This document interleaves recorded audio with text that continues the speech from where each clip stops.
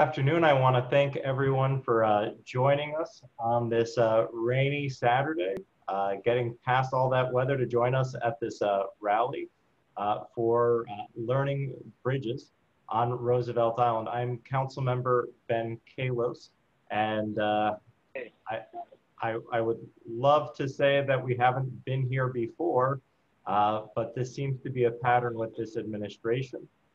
So just by way of background, back in 2013, Mayor de Blasio ran on a platform of universal pre-K.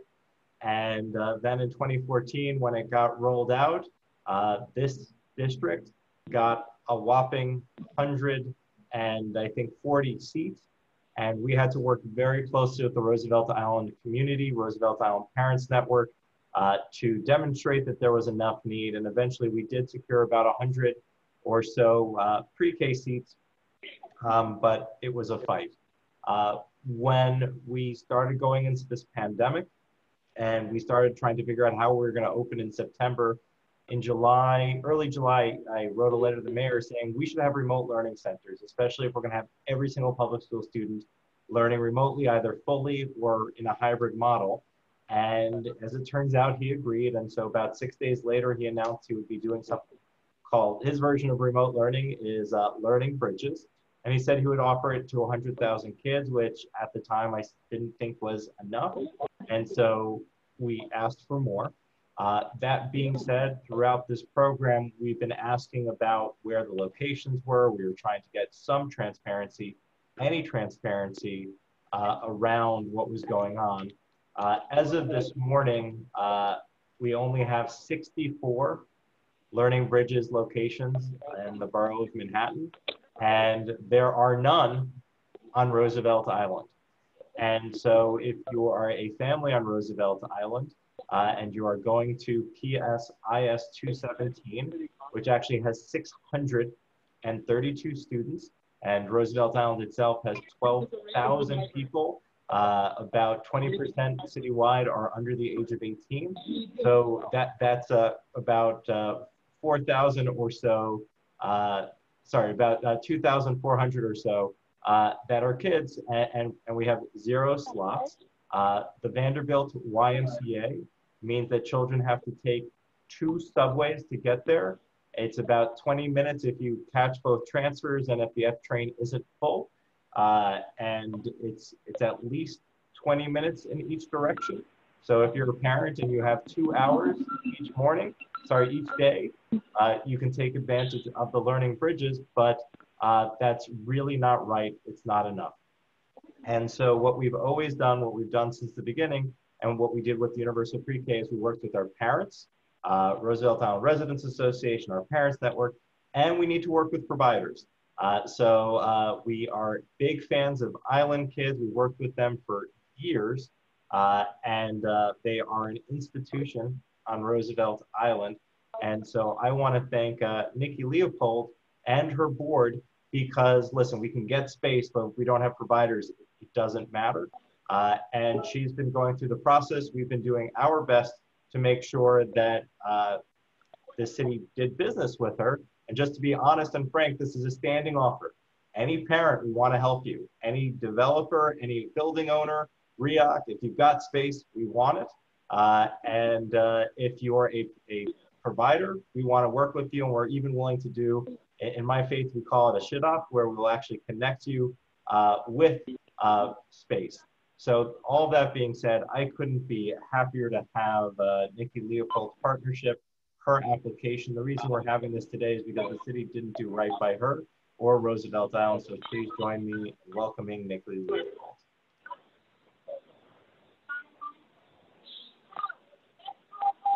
I was muted. I apologize. You took the words right out of my mouth. And I thank your office so much for partnering on this with us. As you said, Roosevelt Island is in a unique geographical position. And I think when DYCD decided to, or made the decisions about where Learning Bridges locations would happen, they didn't understand that. And I really appreciate that you fully understand that. So we appreciate your partnership. Assigning families to a Learning Bridges off island where it would take 40 minutes to get to that location and 40 minutes back at the very least is not does not help families during this stressful time with COVID-19 and everything that they're going through with remote learning. And Island Kids has a history with families on Roosevelt Island and also with the public school. So it would be a seamless transition into Learning Bridges here on Roosevelt Island. So we really appreciate your partnership, Council Member, and we thank you for your thorough understanding of the needs of Roosevelt Island families. And Nikki, you went through the process to put in an application, is that correct? Right, we put the application in August. We were cleared. We are running the program where we run our after-school program out of the Good Shepherd Church, and we were cleared as far as the location and everything. And then we had a final interview in October, and we did very well in the interview. So I don't see any reason why we were rejected. We received no information. It was a form letter that said that they would not be offering Island Kids a Learning Bridges site. And so just from a city perspective, what we could have, should have done is actually given you a reason, such as this Right. was a technical defect, or this is something you needed to be different, or at least be honest and just have the mayor and their office just say, hey, we didn't care about you for pre-K, why would we care about you for learning Right. bridges? But we just need some, with that, what would be different if the city had actually given you something other than a form letter? Well, we could have either rectified the situation or accepted it. But at this point, when the initial inspection happened, they said that there was a perfect site for Learning Bridges. We ran a very successful summer camp against all odds, where we were inspected by the Department of Health and we received 5 stars. So there's we're very well versed in COVID-19 procedures as far as childcare is concerned. There really is no reason that they rejected us, except that, maybe they have a certain process in which they decide which zip codes have more people or more kids in need. I'm not really sure. And how many slots were we talking about minimum for Roosevelt Island? So when the Learning Bridges application came out, we asked parents to give us feedback as to when they filled out the application. We had over 100 parents respond that submitted applications. We at our current location have 45 spots. Based on COVID-19 regulations, we have to limit groups to 15. So, and we're able to divide a room up, and so in that space we can have 45 kids. But there's clearly a larger need, and so there's no doubt that Roosevelt Island needs a Learning Bridges. I couldn't agree more. Somebody else who I know will completely agree is Roosevelt Island's Congress member, America's Congresswoman. She was Carolyn. a teacher in our public schools. And she was as far as I know, the first elected official or first council member to have a child while in the city council. I followed her in that tradition. And just because I forgot to explain, today is my day with my daughter. So that is kind of why I am dressed down. And this is my Super Dad t-shirt that I got from my daughter that she bought me last year. Because of course she bought it for me and my wife didn't, but I love the gift. So I'll turn it over to our Congress member, a mother, a teacher, and somebody who gets it, Congress member Carolyn. Here's Mom. Hang on 1 second. Here she is. We're in a meeting out in the swings in the rain. Hi, Ben. How are you? And hello. Thank you so much, Councilmember Kallos. Hello. Can you hear me? We can hear you. You've got about 40 folks from Roosevelt Island who want to hear about what we're going to do to get Learning Bridges on Roosevelt Island. Okay, I just want to thank you. As a former teacher, I cannot stress enough the importance of education in a child's formative years. COVID-19 has changed the way our city's children learn, and it's imperative that we continuously adapt to make sure that they get the most from their education. Personally, I think parents during this COVID time should get a special award for all that they have had to do trying to work, trying to remotely help their children learn, and everything they're doing. So as the New York City Department of Education resumes in-person schooling, most schools and early childhood programs are operating on a mixture, a blended learning model. So each week students have some school days in person, some remotely. So this is not conducive to our families, our working families.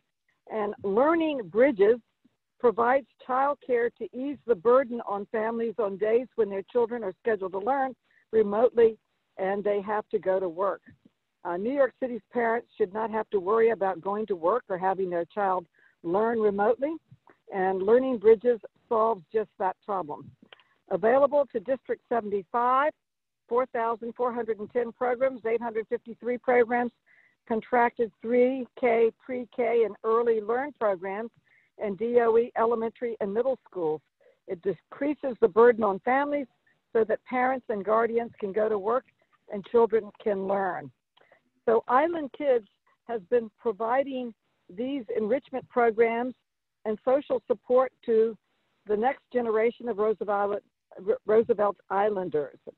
And the services they offer are needed now more than ever, and Learning Bridges will help expand the options that Roosevelt Island parents have on days when they have to go to work and their children are scheduled to work remotely.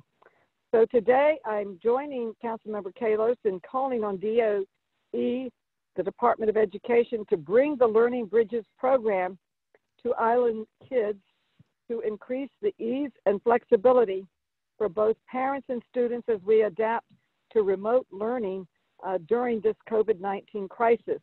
And so I know how difficult it is getting through this with the remote learning and all the responsibilities and of being a parent and of working and of everything else. So working together, I'm hopeful we will be able to achieve this. And I also am proud of the federal funding from FEMA that's working on restoring the waterfront area that was hurt by Sandy.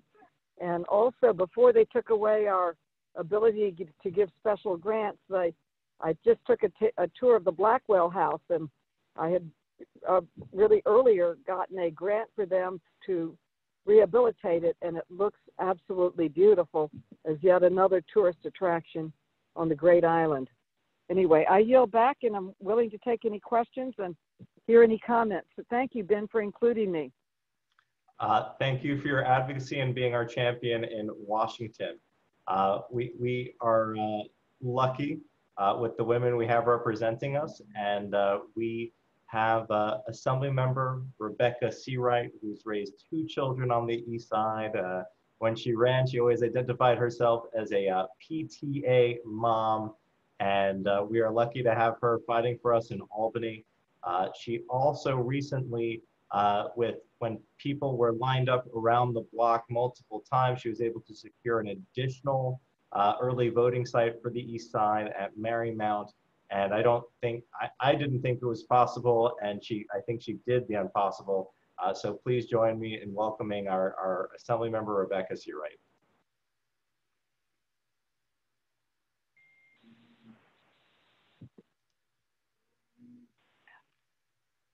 Assemblymember, we need you to accept the unmute. All right, there we go. Thank you, Councilmember Ben Kallos, for hosting this rally today. The parents and students are in need of this essential Learning Bridges program on Roosevelt Island. And of course, I want to thank my America's Congresswoman, Carolyn B. Maloney, who, as you mentioned, was the first city council woman to give birth while in office. And we need her now in Washington more than ever, fighting for federal relief money for New York State. And I also want to thank President Shelton Haynes for your leadership. You gave a fabulous tour to the Congresswoman and I at the Blackwell House a couple of weeks ago, and we're looking forward to that ribbon cutting. As a parent of 2 graduates of the New York City public school system and a member of the Assembly Education Committee, I'm committed to ensuring that our district schools have their fair share of resources.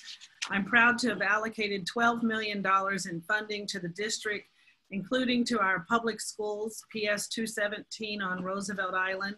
And just last week, we awarded a $500,000 grant to PS 290 on East 82nd Street for new technology, water bottle filling stations, and I'm currently working with PS 217 in the Child School on securing additional funding for their facilities.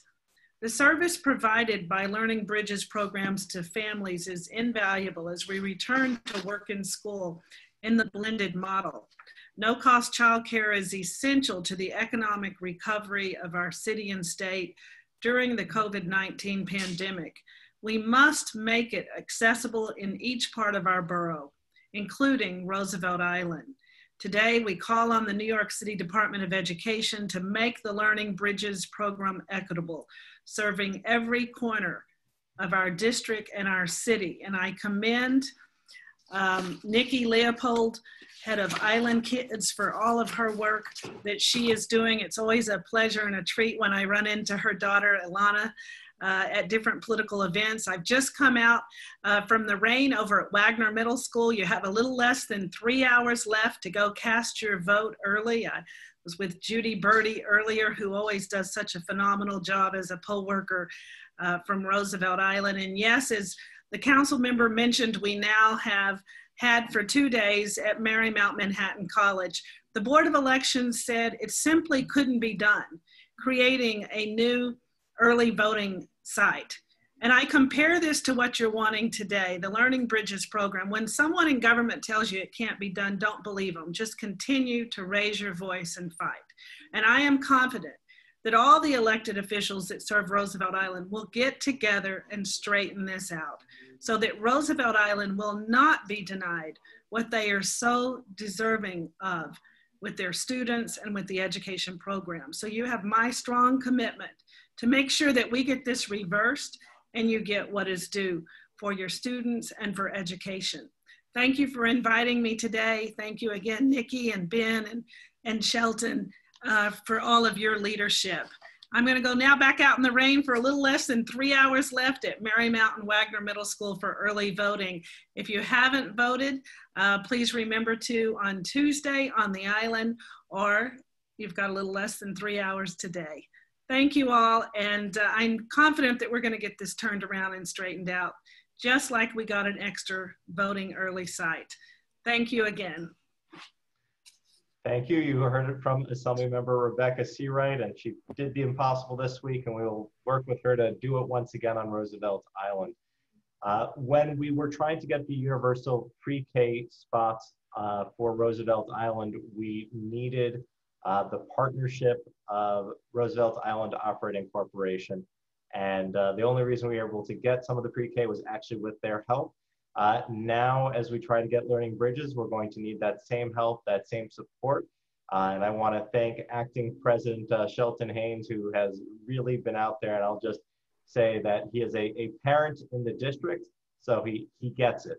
And so I think we are very lucky in terms of who we have representing us, with just so many parents who have skin in the game and are seeing it firsthand. Please join me in welcoming Acting President Shelton Haynes. Thank you very much, Councilmember Kallos, and thank you to all the electeds, Assemblywoman Seawright and Congresswoman Maloney. We really appreciate your advocacy, your support. The community of Roosevelt Island and Upper East Side are very fortunate for all of the resources, all of the many hours that you spend countlessly working in the field trying to get things accomplished. To Ms. Leopold, we really appreciate your services as well. You run an amazing camp throughout the years. The use of Good Shepherd space has been utilized to the utmost. We've gotten great feedback. Your safety plans have been top-notch through this COVID environment, and we're really disappointed to hear the fact that you were not able to accomplish this goal, which is why we're here today. As been mentioned, I am a parent in the district. It is very challenging to work and have kids, whether it's a blended environment, whether they're learning from home. It's a complete challenge. So the Learning Bridge program is essential. REOP is committed to lending its resources and spaces for this type of program. I've met with the executive team a few times. I've had parents reach out to us asking us what we can do, and we're very committed to that process as well. We're disappointed that we're at this point now where Nikki had this rejection. But again, with whether it's Nikki, whether it's any provider, we're really trying to get this service to the island as best as possible. So any resources that we can lend and the advocacy, we're more than happy to do so. We're committed. You know, the island parents need it. It's a great program, and we're very excited to have that partnership as well. So thank you for having us here today. Any questions, obviously, I'll be happy to answer, but understand and know we're really here to support this effort initiative, and we look forward to the partnership. Thank you to Acting REAC President Shelton Haynes for your partnership and just being willing to make the space available. Now we're going to hear from the most important folks on the call, the folks that all of us work for. So we will be hearing from, in this order, Amy Pippin Rodriguez, Kristen Bruin, and Elizabeth Diego. And if there are any folks that I have met, sorry, as well as Kate Orozco. So we'll actually start with Kate and start by unmuting you.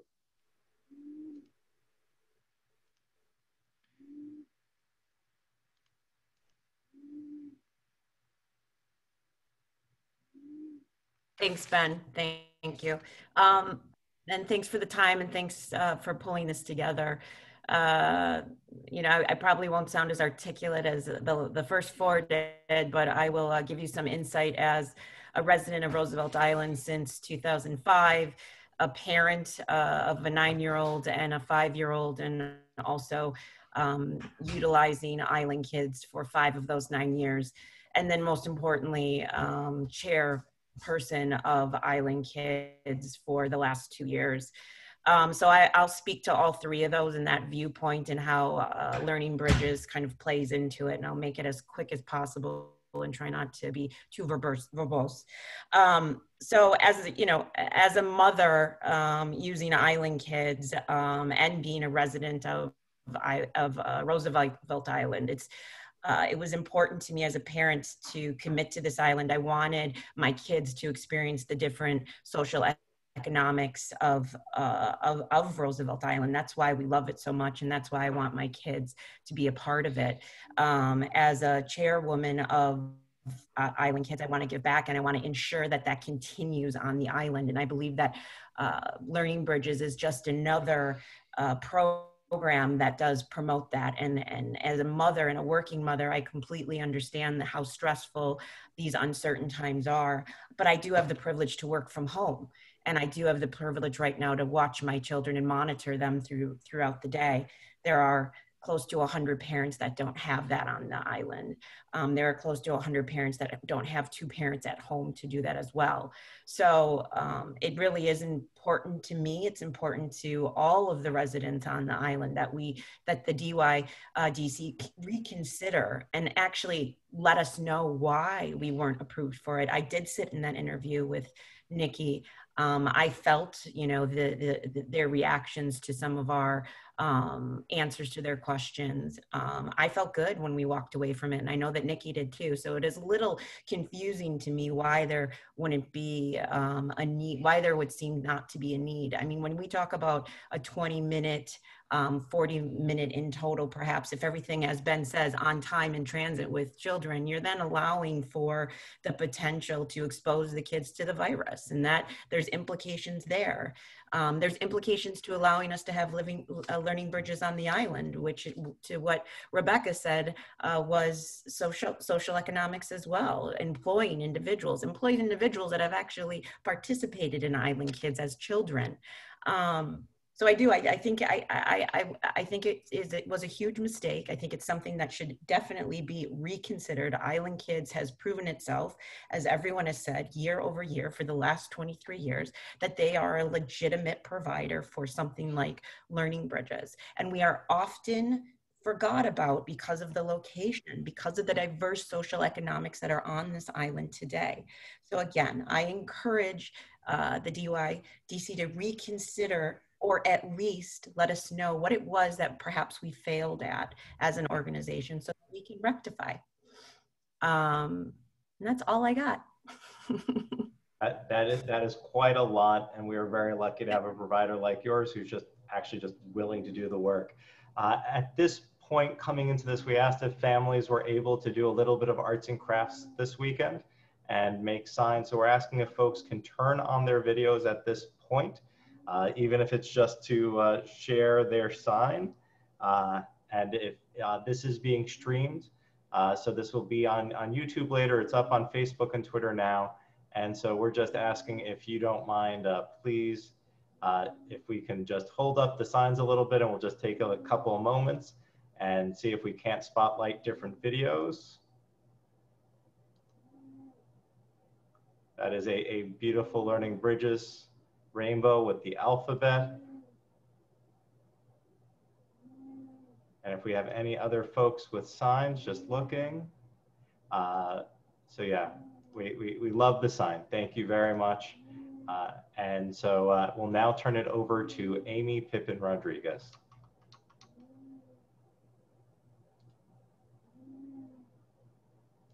Okay, hello, thank you. So my name is Amy Rodriguez. My husband Justin and I both work at Memorial Sloan Kettering Cancer Center. We are parents to two boys, Justin, who just turned 5, who attends kindergarten at PSIS 217, and Julian, who is about to be 2 and attends Roosevelt Island Day Nursery. We have lived on Roosevelt Island for 12 years. I volunteered with the RI CERT team and also the Roosevelt Island Day Nursery Parents Association. And I do want to say that we are both extremely thankful for our jobs and share the same stressors as other families during these really difficult times. I also want to acknowledge the many essential healthcare workers that live on Roosevelt Island. They're really the best of the best, working and training at the top hospitals in the country. So, you know, really just shout out to them. I mean, I live next door to like the top lymphoma the top lymphoma doctor, top pathologist, top ER doctors, just everyone that lives in this community are really just, you know, truly brilliant people, top scientists as well. In March, when schools and daycares closed, my husband had to figure out our schedule so that we could travel into work each day, often alone on the tram or subway. Initially, we didn't apply for the DOE REC program that had first been initiated, but we were fortunate to be able to use the program in the summer, and it was just absolutely amazing. My boys truly loved going there. It was just really impressive what the city was able to do for essential workers and in such a short time period. When I saw that the Bridges program would make essential workers and also children that had previously attended the program a priority, I thought that there would be another opportunity for us to use the program. When I saw that there was at least maybe 3 schools assigned to the Vanderbilt YMCA, I grew a bit worried. And after not hearing any information for a month, I reached out and was told that we were on the waiting list, which to me basically gives us no chance to attending. We can't afford additional childcare because we already pay for my younger son. So my husband and I have been alternating schedules to make it to work. Some days I'm able to work from home, but with increased responsibilities due to the pandemic. So I'm not really able to be as efficient in my professional responsibilities as a mom and also as a teacher and facilitator for my son. It's extremely stressful and tiresome. And it's, oh, excuse me, sorry, I wrote this down. And it just requires a lot of energy and for me. Additionally, my husband needs to work every weekend so that I can be on site the days that he's home from me. And on Friday, my son turned 5, and he really didn't want me to share this, but because he doesn't think his birthday wish will come true. But his birthday wish when we went to bed, he told me, was that we can all be together as a family. And I believe that he had been so resilient, but I didn't realize that the nearly 8 months of limited days of us being together was something that affected him and that he thought about. So, and I obviously didn't want to share that because I would cry, but so. NYC, but especially Roosevelt Island, are special places. And I'm proud and lucky to be in the high quality NYC school system. But I do worry that there is a growing disparity that is affecting our community and will affect the learning level of our children because we can't facilitate their schoolwork and work efficiently at the same time. I was thrilled to hear that Island kids submitted an application for the Learning Bridges program because of the convenience, but also because it's a high quality program. Family rave about their summer and after school programs. So to me, I just, I'm here to advocate and please allow the program to serve our community in our community. So thank you. Thank you for sharing. There's a lot of people applauding you. And I just want to thank you for sharing your reality, your truth, what you and your family are going through. If the city needs to, if we want to thank our frontline workers, we need to do more than just saying thank you. We actually have to give you the support you need, and you have my word, our Congress member, our Assembly member, and our REAC president's word that we're going to be doing everything we can to make your child's birthday wish come true. So thank you for sharing it. We'll now turn it over to Kristen.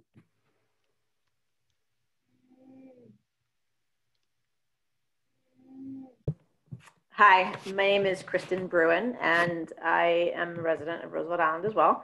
And I have a 9-year-old who is at 217. She's in 4th grade.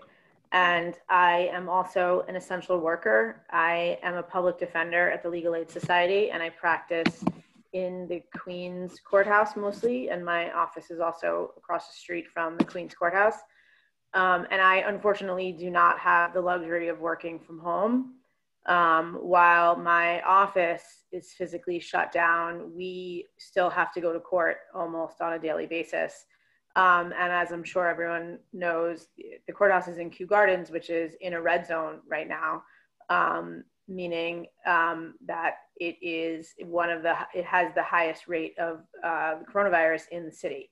It's one of the 10 hotspots in the city right now. And I'm still forced to go to court almost daily.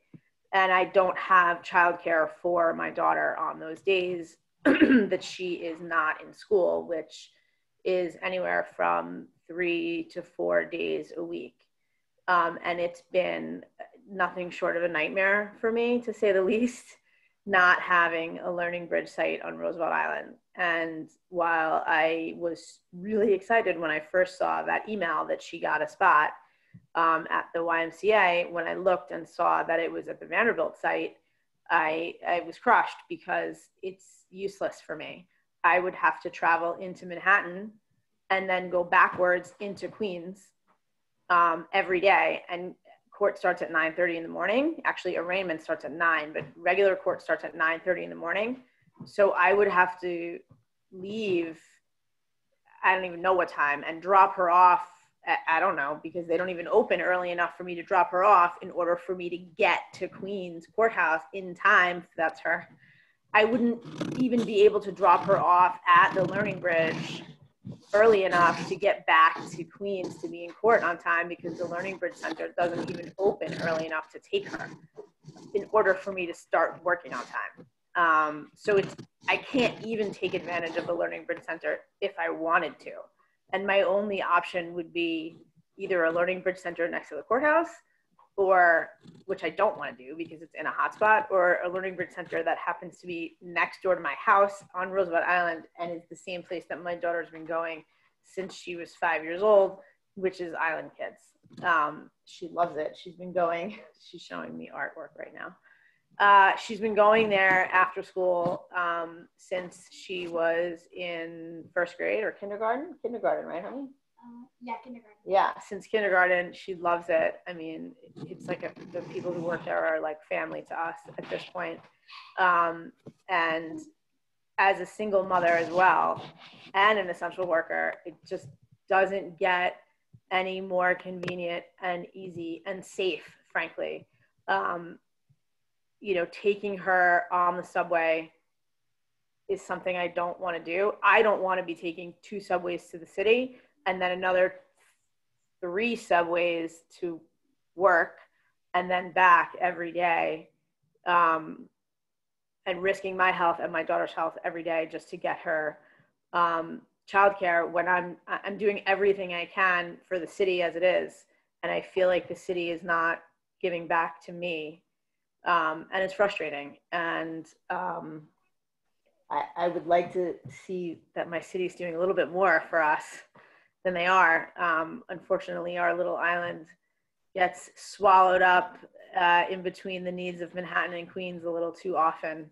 And I'm really hoping that this and the work that everyone here is doing will kind of shed some light on the special needs of our island based on our location, and the fact that we do have so many essential workers such as myself living on the island that just so desperately need a Learning Bridge Center here. Thank you. And more tension. It's true.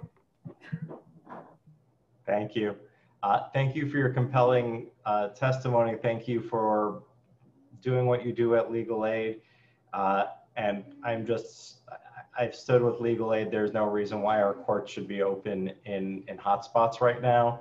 So our government is making a lot of mistakes in a lot of places, the least of which is learning bridges where we can and should be doing better. And it sounds like, unlike most of the locations where it's only a 9 a.m. program, it sounds like Island kids might even be able to open their doors a little bit earlier to accommodate parents who have to be somewhere by 9 a.m. Is that accurate? Great. We'll now like to welcome our, actually, I saw a sign from Yair, and I don't know if he's able to turn on his video, if we still have him, and if he and his family would like to share their photo for folks, because we'll spotlight that video if they would like to. They've got that poster they want to share with folks. And just bear with us on this new normal where we're trying to do rallies and have lots of signs, but we have to do it kind of like this, which is, so do we have our sign? Let's see the sign. There we go. Want to hold it up right in front of the camera? It's a beautiful, beautiful sign. Thank you very, very much. We will now turn it over to Elizabeth Diego, who will be wrapping things up for us. Hi, everyone.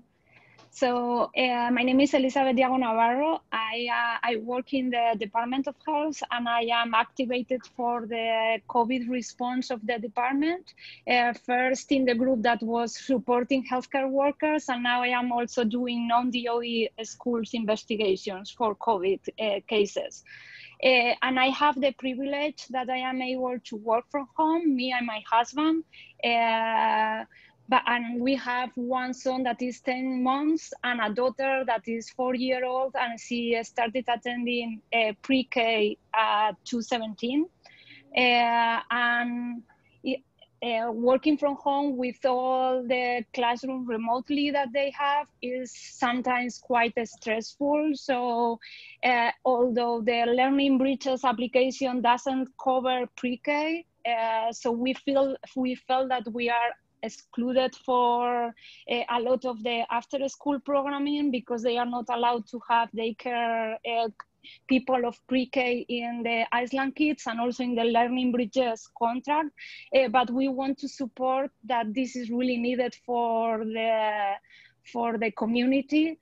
But we also want to stress that for pre-K kids, this would be also for parents of pre-K kids, this would be also really needed.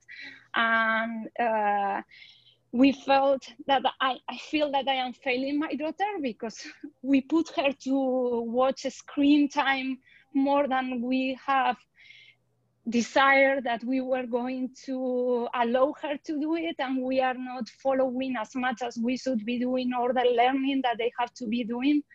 So I think that I don't understand what are the reasons. I only want to stress that we were really fortunate that during the summer, she was able to attend the summer camp that Island Kids put together, and they were compliant with all the security measures, safety measures that the Department of Health put out there. And Nikki was really supportive. So I just want to stress that this is really needed for the community, and just if pre-K kids could be included in that process, it would be even more valuable for us because, for example, daycare nursery, all the kids are able to attend all days to the school, and I was really happy that my daughter entered 217, but it means that we only have 1 or 2 days of schools each week. So yeah, that's everything I would like to say. Thank you for you guys are all amazing and just overcoming so much, and just thank you so much for sharing your stories. This is going to be posted on YouTube. It's been a Zoom with at least 40 people at any given time. We've heard from our Congress members and our Congress member and our Assembly member. We've heard from the REAC president, who is on board to try to help find space. We are hoping that City Hall has finally heard us and will be reaching out and sharing this with the mayor. I know that the Roosevelt Islander covered this was coming, and they also covered the fact that there is a petition. And so we currently have 77 signatures. Let's get it up to 100 and let's just keep going. And we're going to follow up again. And if you are a member of the media, please feel free to email any questions to press@benkallos.com. And we're going to just keep working with Nikki, the team, all of you, until we get a site on the island. There's no other choice, because we don't know when we're going to get through this pandemic. And I think we've heard from so many parents. I'll just say the only reason you didn't hear from my daughter right now is because of daylight savings times means that her 1 o'clock nap became a 12 o'clock nap. Otherwise, this would have started as she was going down for her nap. So I want to just share. And so we do have the petition up. So it's ipetitions.com/petitions/we-need-learning-bridges-on-Roosevelt-island. And we're just hoping that folks can fill that up. And thank you all for your partnership, and we will keep on going. Have a good rest of the weekend, and let's get this done. Thank you.